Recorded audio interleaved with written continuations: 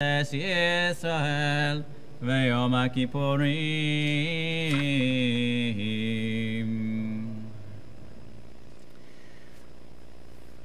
We will now invite Allison, Warren Gottermeier to share the Yizkor appeal.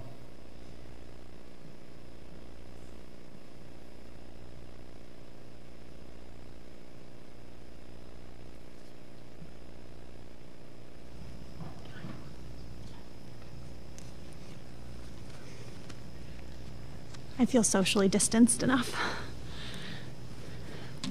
Good morning. My name is Allison Warren, and I have been a member of the CBI family since I was about 2 weeks old.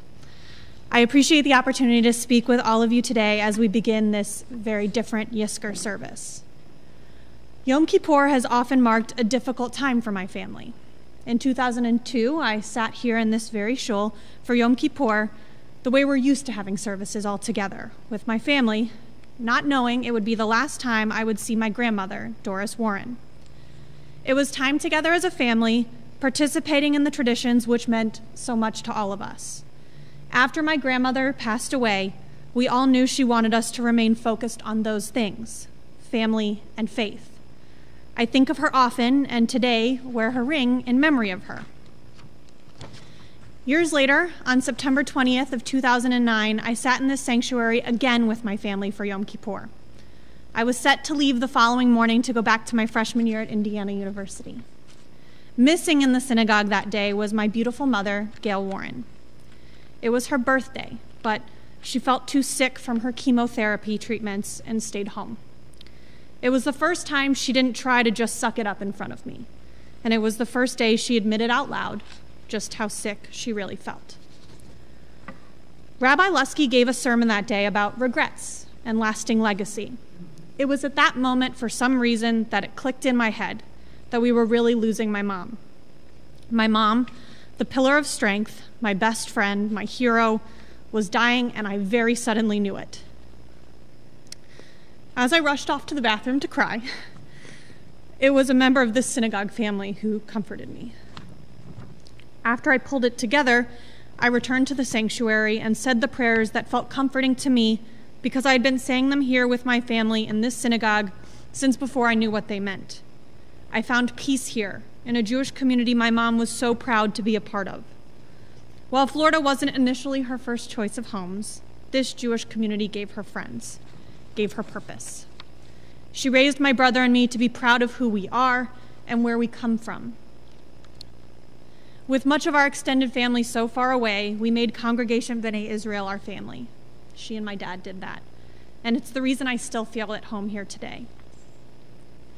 As a kid, I attended Hebrew school here. If you remember the old shul, we climbed the walls no matter how many times you told us not to.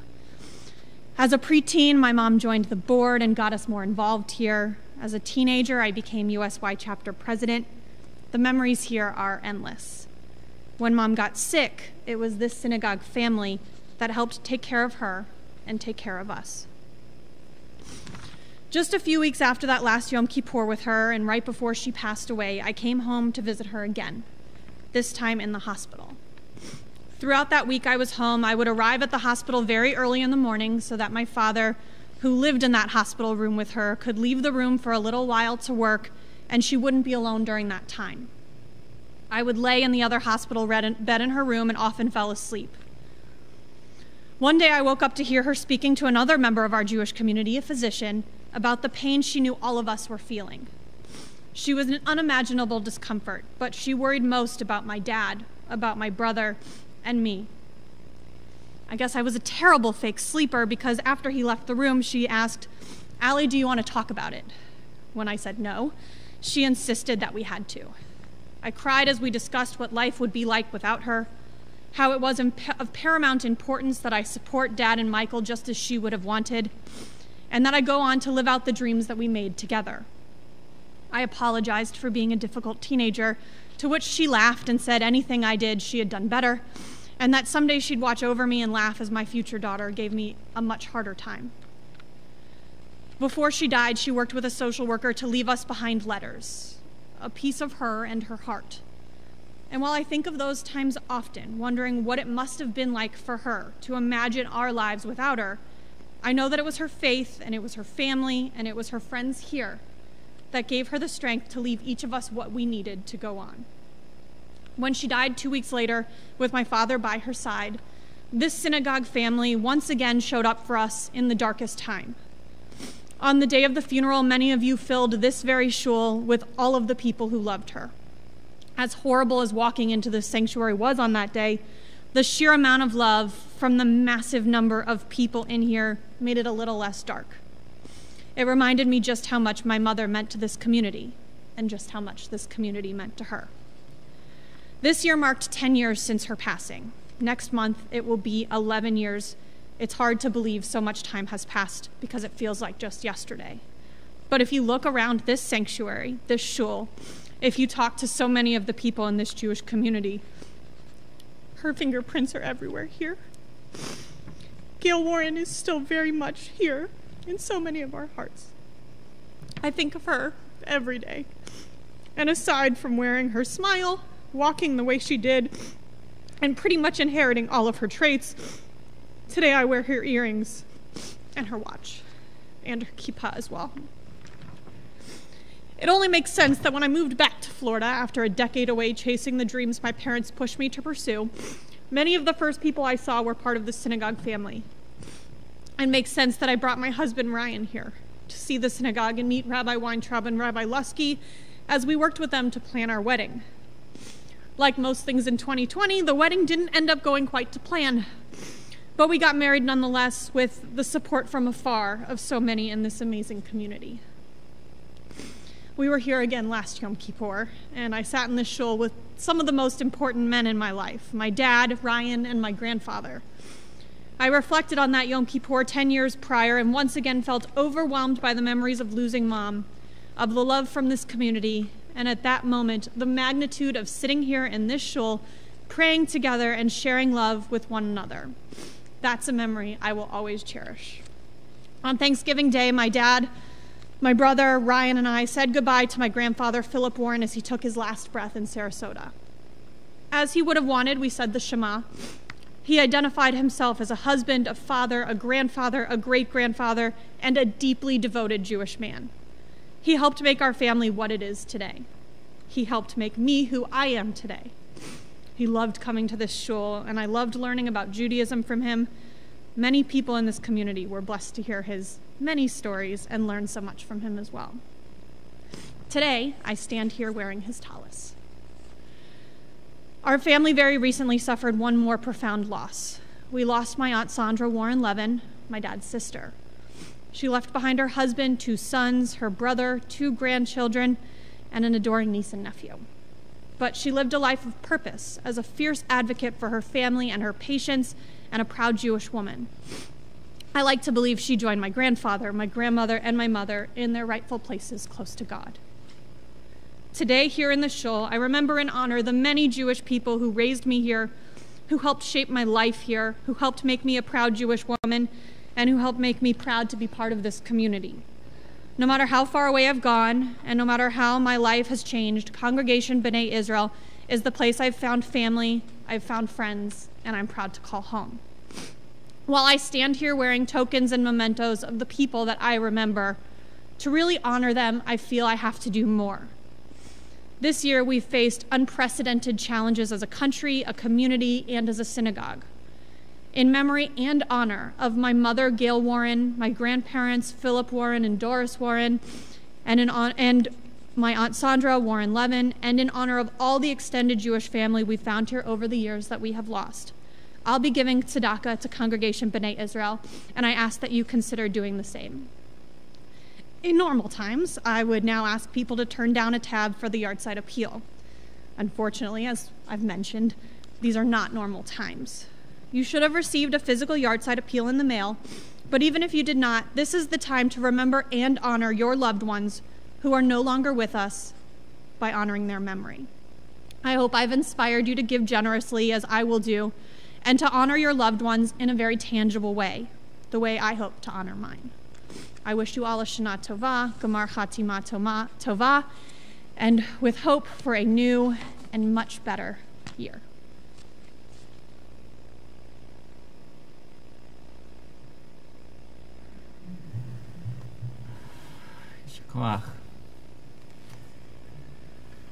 In a normal year, I'd have to stall for a few minutes as the cards were passed and collected. But I will, as Allison reminded, say that you have those cards at home. You have the website that very clearly says Yizkor Appeal right here. Although I would ask you, if you're doing it to make your pledge online, to do it this evening after the holiday. We depend on all of you. We don't exist in a vacuum, and your support is what makes our community possible. And when we say the prayer in just a moment, Yizkor Elohim et Nishmat, may God remember the soul of my loved one who has gone to their eternal home, it says in loving testimony to their lives, I pledge tzedakah to help perpetuate the ideals that are important to them. So it's not, the Yizkor appeal, the Yizkor pledge is not just some esoteric way of saying, hey, we're a shul, we need your support. But it's an actual tangible act to honor the memory of your loved one. To say, they supported our community, and so do we. So don't escape. I'm going to say a few words of Torah first. So, just as they were about to run out of the room, when I was a child, like so many others, Yizkor was the time to leave the sanctuary. I'd join the other kids and play games and talk, maybe sneak into the rabbi's office and have a snack. He had some good snacks in his office. And one year, though, I don't remember how old I was asked to stay and hold the Torah. And that experience changed things for me. It showed me that Yizkor was not some moment of terror for grown-ups, for people who had lost something, who had lost someone, but it was a time of consolation, of reckoning with feelings and connecting to God and one another. Yizkor is one tiny blessing of being a Jew. The Jewish life cycle has so many important moments, ceremonies, rituals, and taken together they show us the blessings of life. They show us that we are a community, that we support Steve and Allison when they lost Gail, that we support the Shares when they lost their mom, Anita, this week. Our tradition says that even in this time of seeming isolation, we are not alone. We're in this together. And while the Yizkor prayers themselves do not require a minyan, we close them with Kaddish, and Kaddish does. Praising God's name, we gather together spiritually or physically, acknowledging that our holy community strengthens us, that God strengthens us. Yizkor is a reminder that our loved ones remain with us, that they are vital and important even when they are no longer on the physical plane. I heard a story recently, a tale from the old country, of Yankel and Moshe, who regularly fought over where the boundary of their property was. So they invited their Rabbi to come and settle the dispute. And the Rabbi stood and he listened attentively to Moshe. And then he stood and he listened attentively to Yankel. And then he did something that got them a little bit confused. He got down on his hands and knees and he put his hand against the ground, his ear against the ground, and listened to the ground. And he said to them, the ground is laughing at you. It says this land does not belong to you, but that you belong to the land. From dust we are created, and to dust will return. The existence of our lives is temporary, yet amidst the brevity of this moment, we have tremendous opportunity. We have choice. We can live a life of meaning or not. We can live a life where we care for other people or not. We can find inspiration or not. We can choose love and life and God and Torah or not. There's a touching story about the wisdom and piety of Bruria, the wife of Rabbi Meir in the Talmud. Her 2 sons died Shabbat afternoon, and Rabbi Meir was in the Beit Midrash, and there was nothing that could be done for them. So Bruria covered them carefully in their bedroom and didn't say a word to anyone. After nightfall, Rabbi Meir returned from the house of learning and asked for his sons. She said they were out. She prepared Havdalah, the cup of wine, the light, the spices, and she kept him busy while preparing a malava malka, a meal to celebrate the end of Shabbat, to allow him to depart, to help the Sabbath queen depart. And after all this time, Rabbi Meir starts, really getting antsy. Where are my kids?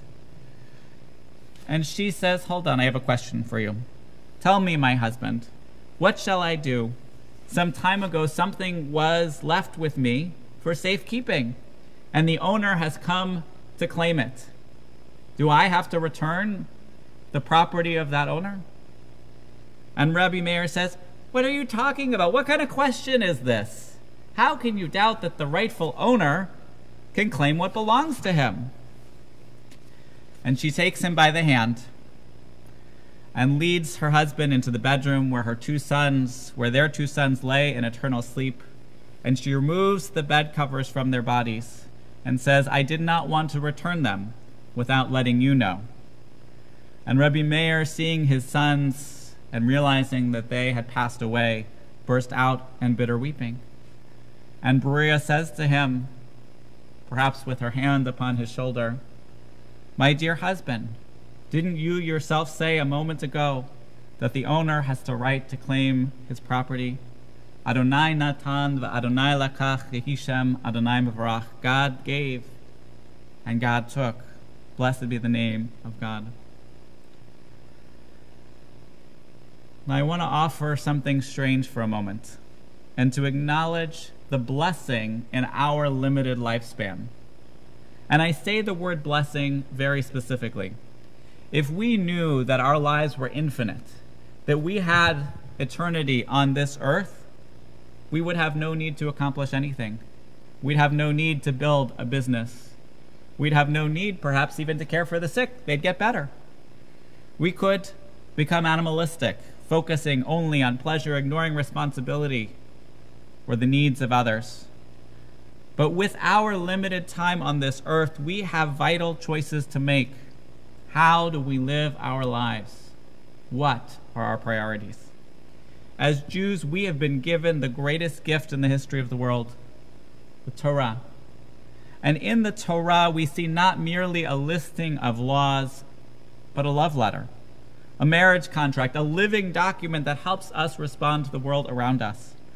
When we come together for Yizkor, we are acknowledging our history. We're acknowledging the history of our own families, the history of our people. We think of those who touched our lives, those without whom we would not even exist. So I want us to take just a moment before we go into the service itself to remember. So join with me. Let's take a deep breath. Who would you have sitting next to you? Would it be a parent, a friend, a child? If you could bring anyone back, who would sit next to you in this moment? What would they look like? What age would they be? Would they be older or younger? The age they were when they passed away? What would they be wearing? Perhaps the perfect hat, the favorite jewelry, the watch, the tallis, the kippah. I'm wearing the watch of my grandfather today. Would they wear a coat or a hat? Can you think of their scent? Maybe it was a particular cologne or Old Spice. Can you feel their presence with you? They are glad to be with you today. They are grateful that you are thinking of them, that you are living your life. with them as a part of it. And as you have these different people in your minds, I'm thinking about those who founded our community. I'm thinking about the families whose names are on these walls. I'm thinking about the dozen families that met in Charlie Davis's store almost 100 years ago. I'm thinking about David Rothblatt, who went around to Jewish business owners and started the first capital campaign by saying, "Empty your pockets." And they did, and they got a building. I'm thinking about Hyman Jacobs, the first president of CBI, who served far beyond any term limit we'd have today to build our community. I'm thinking about Rabbi Kleinfeld and Rabbi Chapman. I'm thinking about Dr. Leslie Weiss, may her memory be a blessing, who with Riva and Dean were on calls with me before I came here to CBI. And I'm thinking of those who are still with us, but can't be in the building with us today. There are so many empty seats. I think about Rabbi Lesky and our beloved Adele Morris, who some of us had the privilege to see at Tashlich last week, and who was the first female congregational president. And if I were to go through the list, we'd be here all day. But I know of so many of us who yearn to be together again, and we will. And when I think about all those people, both alive and no longer with us physically, the lesson I see is that you don't necessarily have to be a revolutionary to make this world, to make our community a better place. You have to stand up and be counted. Over and over again in the last 97 years, CBI members have stepped up. They have shown up. They have opened sometimes their wallets, but always their heart. But most importantly, they opened up their souls. On Rosh Hashanah, I reminded you of the fundamental mission of a Kehila Kadosha, to be a Beit Knesset, a Beit Tefillah, a Beit Midrash, a house of gathering and study and prayer. And all three of those take us back to where I began. We're not here alone. We're here together. And in the time to come, we know that these digital experiences will slowly return to analog. It will be safe to gather physically in larger numbers. It won't happen overnight. There's not a magic bullet as much as we would love that. But it will happen, and it will only happen with you. The way it will happen, though, is through all of our work. We have to continue to ensure that CBI is a safe place for our members. We have to continue to work to protect one another, to support one another, to reach out to one another. On Rosh Hashanah, I patted ourselves on the back. I said we called with volunteers to reach every person in our community. And then in those intermediate days, the Aseret Yemei Tshuva, I got a phone call from someone. And they said, I didn't get a call. It was a little tochacha, a little criticism, a little reproof, that even as hard as we try, there is more work to be done. We can do better. We will do better. So on this Yom Kippur, let us truly learn from our mistakes. Let us give one another the benefit of the doubt, work to be there for one another, see the best in one another, appreciate the gift of the limited life that we have. Let us use it to its fullest. And as we prepare for Yizkor, I think of those that came before us. These last few months would have been challenging for them too. And I hope that the choices that we made and continue to make would be understandable to them, even if they didn't have the internet and streaming video. I pray that they would have rolled up their sleeves and worked alongside us to find the Kedusha, the holiness in these moments. And so let us now turn to the Yizkor service to remember those who came before us and whose legacies we strive to uphold. L'dor vador, From generation to generation, we'll build this world with love. Page 290.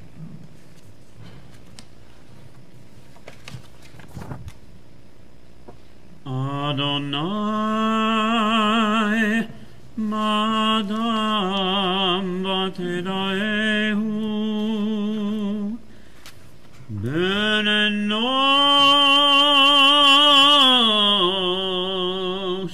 Baterashvehu Adam Lahem El Tamah Yamav Ketzel Omer Baboker Yatzid V'chalaf La'erev Yimole V'yavesh Limnot Yameinu Ken Hoda V'navi Levav Chochmah.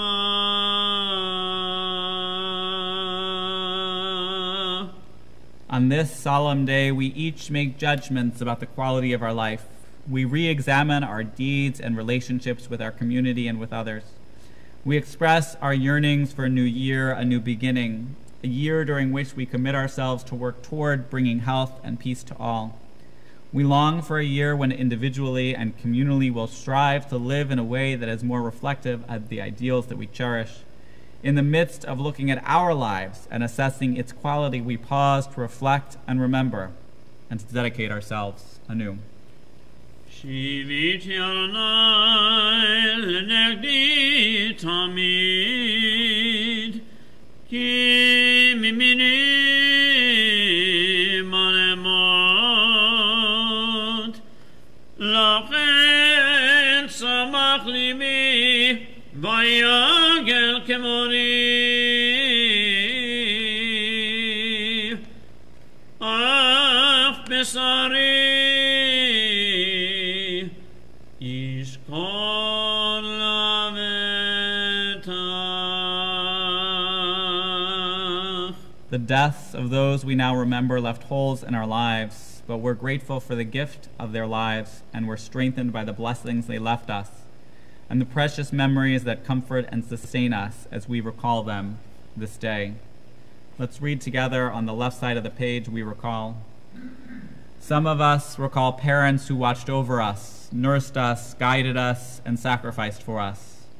Some of us lovingly call to mind a wife, a husband, a partner with whom we were truly united in our hopes and our pains and our failures and our achievements and our joys and our sorrows. Some of us remember brothers and sisters who grew up together with us, sharing in the play of childhood, in the youthful adventure of discovering life's possibilities, bound to us by a heritage, a family tradition, and by years of togetherness and love. Some of us call to mind children, entrusted to us too briefly, to whom we give our loving care and from whom we received a trust that enriched our lives. So many of us recall beloved relatives and friends whose affection and devotion enhanced our lives and whose visible presence will never return to cheer, encourage, or support us. Though they are gone, we are grateful for the blessings they brought to our lives. We are sustained and comforted by the thought that their presence in our lives remains an enduring blessing that we can bequeath to others. We can show our devotion to them by our devotion to those ideals that they cherished. O God of love, make us worthy of the love we've received by teaching us to love you with all our hearts, and with all our soul, and with all our might, and to spread the light of your divine love on all whose lives touch ours. Give us strength to live faithfully, for we are cheered by our confidence that you will not permit our lives to be wasted, but will bring all our worthy strivings to live on, even as we may not see fulfillment. And this year so many changes. The memorial book was digital, but I want to share a poem from page 53 from Chana Senesh. There are stars whose radiance is visible on earth, though they have long been extinct. There are people whose brilliance continues to light the world, though they are no longer among the living. These lights are particularly bright when the night is dark. They light the way for humankind. We'll now rise and take some time offering our personal prayers on 291 and 292. On 292, there's a meditation for those whose relationship with their parents was challenging and hurtful. And in the Yizkor booklet on page 49 is a prayer for those whose parents are still with us. Yizkor Elohim el nishma Rahim Shafu le'olamah Notef Nekamedas Kara Nishmata Te'ti Nashot Imratim le'ochatam Kavot Uvas Machot et Panecha Emol Mimnecha Netzach Iti Lalam Adev Tzedakah Anatachin Avshazav Yemotzem Neflatam Kavot Uvas Machot Emol Mimnecha Netzach.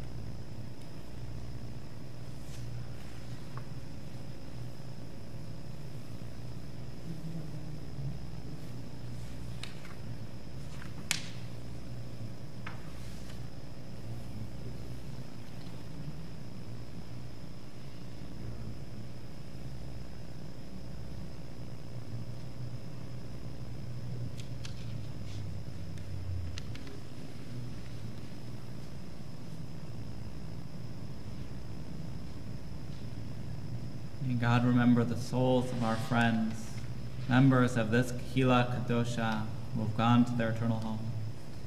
May their souls be bound up in the bond of life. May these moments of meditation strengthen the ties that link us to their memory. May they rest in peace forever in God's presence. Amen. Exalted, compassionate God, comfort the bereaved families of this congregation. Help them to perpetuate everything that was worthy in their lives of those no longer with us, who we remember this day. May their memory endure as a blessing, and let us say Amen. We remember those who passed away in 5780. Sylvia A's, Lou Bader, Dr. Marvin Bales, Asher Gill, Dorothy Goldblatt, Greta Gomez, Hannah Krasner, Barbara Levin, Dr. Mitchell Levine, Jeffrey Liu, Jane Silverberg, Beula Steele, Michael Walker. We think of those whose life was cut short by the Nazi atrocities. Exalted, compassionate God, grant perfect peace in your eternal presence among the holy and pure, whose radiance is like the heavens to the souls of all the men and the women and children of the house of Israel, who were slaughtered and strangled and burned in the Shoah. May they rest in paradise. Master of mercy, may they find eternal shelter beneath your sheltering wings. And may their souls be bound up in the bond of life. Adonai is their portion. May they rest in peace, and let us say, Amen. Page 293, El Maleh Rachamim. Maleh Rachamim, Shochet,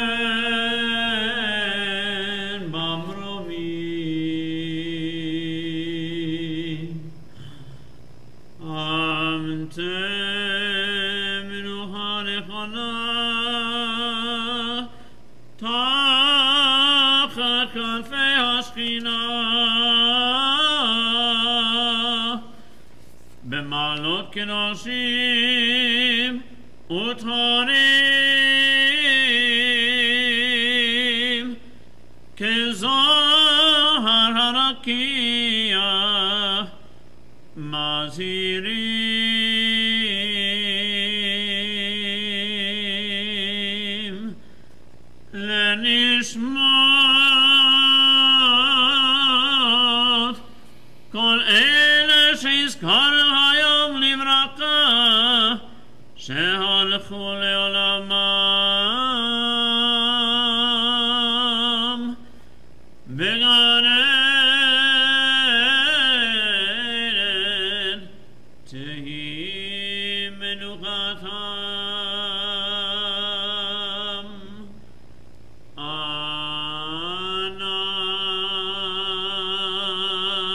בעל הרחמים הסתירם בסתר כנפיך לעולמים וצרור מצרור החיים את נשמותיהם. אדוני הוא נחלתם וינוחו בשלום על משכמותיהם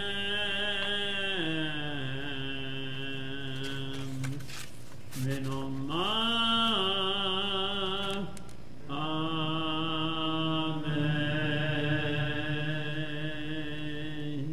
I want to share the poem from our Yizkor book, We Remember Them. After each line, I invite you to join with me by saying, we remember them. At the rising of the sun and its going down, we remember them. At the blowing of the wind and in the chill of winter, we remember them. At the opening of the buds and the rebirth of spring, we remember them. At the blueness of the skies and in the warmth of summer, we remember them. At the rustling of leaves and the beauty of autumn, we remember them. At the beginning of the year and when it ends, we remember them. As long as we live, they too will live, for they are part of us as we remember them. When we are weary and in need of strength, we remember them. When we are lost and sick at heart, we remember them. When we have joy we crave to share, we remember them. When we have decisions that are difficult to make, we remember them. When we have achievements that are based on theirs, we remember them. As long as we live, they too will live, for they are now a part of us as we remember them.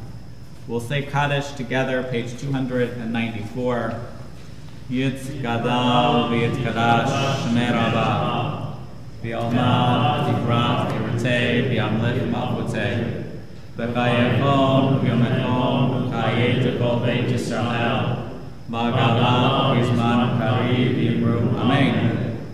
Yesh shmei Rabbi v'barach le'olam oleh hamayam. Yitbarach v'yishtabach v'yita'ar v'yitromam v'yitnaseh.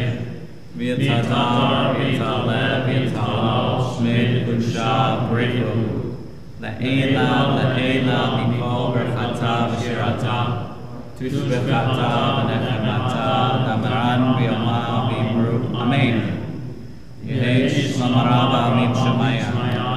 V'chayim aleinu v'al kol Yisrael v'yimru. Amen. Oseh shalom v'yimroma. V'yaseh shalom. Aleinu v'al kol Yisrael v'yimru. Amen. You may be seated. Ashrei, page 295, as we prepare to return the Torahs to the Ark. אשרי יושבי ביתך, יהללו חסלה. השם שככה שנאי לו, נילן לדוד, על חמל יפול קשים. גדול אדוני מלכו וכתורי, גדול ארץ מחקר, גדול יחד זה. פותח